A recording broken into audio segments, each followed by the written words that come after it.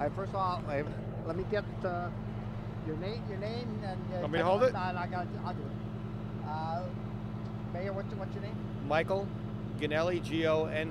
Okay. What happened here tonight? We had a 2,000-gallon oil tanker. It's diesel fuel flipped over on Route 3 right before the Meadowlands Parkway Bridge.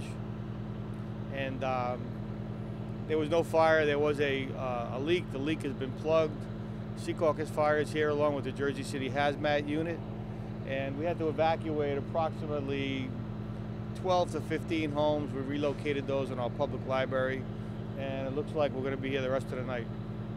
Any injuries in the accident? I believe the driver was injured, but very minor for what I'm told. And the highway is open, closed, shut? There is one lane open currently on Route 3 West. The other lanes are all closed down. Okay. And the product is heating oil? The product is diesel fuel. Same as, Diesel. yeah, diesel fuel. And what's the process going to be then? Well, Jersey City Hazmat just responded. The leak has been stopped. We did dike it off.